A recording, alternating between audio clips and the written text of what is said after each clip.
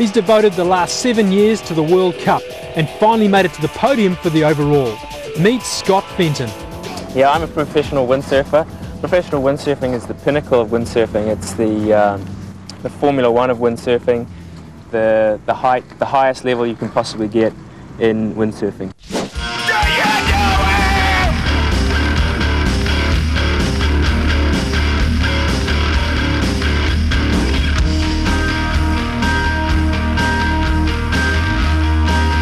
It is my intention to be world champion eventually, and so in that respect, yeah, hopefully I am the Robbie Nash. Professional windsurfing, there's two disciplines, there's racing and wave sailing. Wave sailing is where you go out and you get judged against a fellow competitor. So it's man on man? Man on man, oh, okay. similar to normal wave surfing.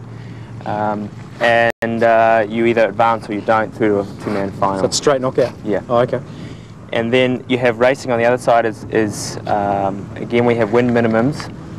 So it's high wind action, we're on short boards, it's high speed, and it's a similar course to what you might see in the Olympics, although we have a variation of courses, but it's all high speed action.